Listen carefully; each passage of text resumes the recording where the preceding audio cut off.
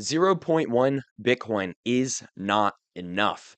This is clickbait, and any influencer who is telling you this really doesn't care about you.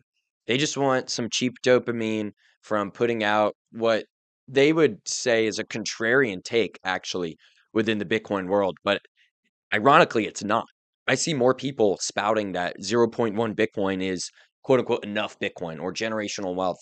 And this is not to disparage people with less than zero point 0.1 Bitcoin. If that's your goal, work hard, get to that number. It's very achievable, especially if you live in the United States. With Bitcoin at 90K right now, that's only $9,000. I think that's very achievable for pretty much anybody in America.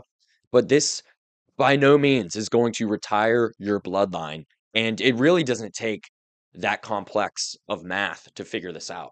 So, Bitcoin right now has a $2 trillion market cap, and it's basically only scratched the surface of what it could potentially achieve. I'm very bullish on Bitcoin, incredibly bullish. There's $1 quadrillion worth of stuff in the world. 1 quadrillion. Bitcoin's at 2 trillion. That's not even 2%. So let's be very, very bullish because I want to steelman the zero point 0.1 Bitcoin people. We're going to be hyper bullish. And let's say Bitcoin gets half of everything in the world, which you could argue if that's going to happen, when it's going to happen. If it does, it's probably long past all of us watching this video are deceased. But again, I want to steelman, so half of the stuff. So that's $500 trillion. I'm going to do a quick Google 500 trillion divided by 21 million.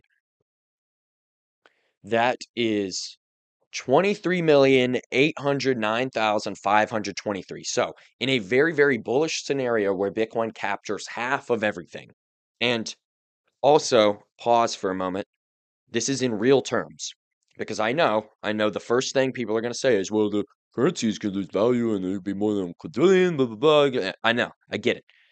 The amount of currency in the world is going to increase, but along with that, the price of scarce goods that we want to buy, beachfront property, grass-fed ground beef, gasoline, nice cars, all of that stuff, the price of those goods and services will increase as well. So let's think in terms of real dollars, 2025 dollars, not nominally. Yes, Bitcoin will be worth hundreds of millions of dollars likely as fiat currency goes to zero. But again, $23.8 million per Bitcoin if it captures half of everything. So half of the world's value is in all of the best companies, all of the real estate all over New York City, Miami, China, Dubai, Russia, everywhere, all of that combined, plus all the value of the gold, all the value of the fine art, everything, all of that. Half of the stuff, Bitcoin is the other half. All right. So that's a, pretty bullish scenario for Bitcoin. And then the price of one Bitcoin in that scenario, one BTC, would be $23.8 million.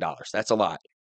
But what's 0.1 Bitcoin? Well, it's 10% of that. So it would be $2.38 million. That is not generational wealth. Could you retire on $2.38 million? Probably. If you got a 1% return per year, let's see, that would be about $23,800. So if you got a 5% return per year, you're making over six figures. I don't know. Could you get a 5% return per year consistently? Probably. So you could retire, but is it generational wealth? Are you putting your whole bloodline in the palace and you're buying, hundreds and hundreds of acres? No. You're going to live a nice, decent, modest life into your golden years. You're not giving that to your children and your grandchildren and your great grandchildren, and they're never going to have to work again. And this again, very bullish case scenario for Bitcoin that will likely take centuries to play out. So the TLDR, 0.1 Bitcoin, no, it's not enough. If you want to retire your bloodline off of Bitcoin, you're going to need more than that. You're going to need to stack relentlessly. Do not relent once you get to 0.1 Bitcoin. Continue to stack aggressively. There's only one Bitcoin. It only monetizes from 0 to however many trillion once ever. We are in quite literally one of the most exciting times in all of human history. We can communicate with anybody, anywhere. We can learn anything, we can build any business we want, and we get to be part of what ultimately will be a very narrow transition window from fiat currency to Bitcoin.